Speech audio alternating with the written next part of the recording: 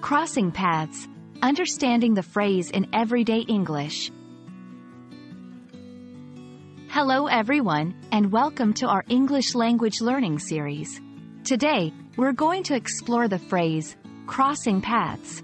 It's a phrase you might hear in movies, books, or even in everyday conversations.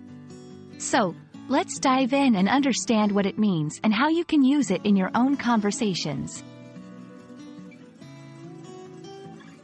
The phrase, crossing paths, is quite visual and metaphorical.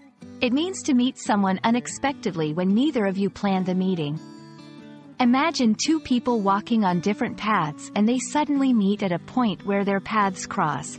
That's the literal picture of this phrase. However, it's not just about the physical meeting.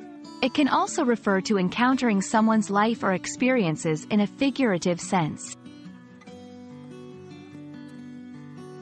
Let's look at some examples to understand this better.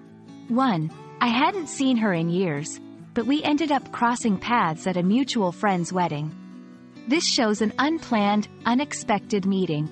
2. Our professional interests crossed paths, leading to a great collaboration. Here, it's more about interests or experiences aligning or meeting. Now, how can you use this phrase in your daily English? Here are some tips.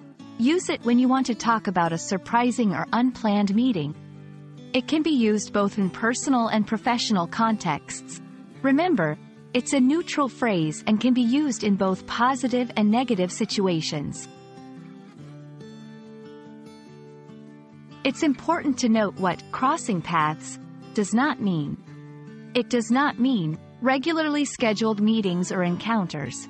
Deliberately planning to meet someone. Literal paths crossing, like roads or trails. I hope this video has helped clear up what crossing paths means and how you can use it. Remember, learning a language is all about understanding the nuances of phrases like these.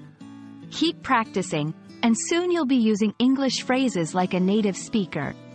Until our paths cross again in the next video, happy learning!